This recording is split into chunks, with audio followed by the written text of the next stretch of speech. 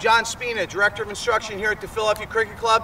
Here's a quick tip on chipping around the greens that I can help you to get more up and down when you're out there playing golf.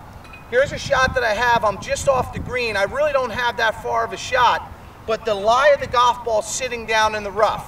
One of the things we look at, golf is a game of opposites, so in order to get this ball up, I got to allow the club then to be able to come down on the ball to get it up. One of the most common techniques used by good players is what's called a hinge and hold. They basically take their short game setup. You can see here as a right-hand player, I lean my weight to the left, and as I take the club back, I immediately take the club up in a hinge position. From there, I'm going to drop the club on the ball. I'm going to make sure that I go through the ball, which is going to allow this angle to come down and get the ball up in the air.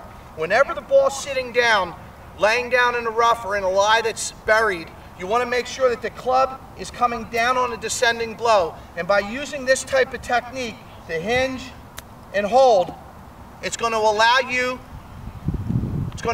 to get the ball up in the air, get it onto the green, and rolling towards the cup. Try this. I think it's going to help you to shoot lower scores.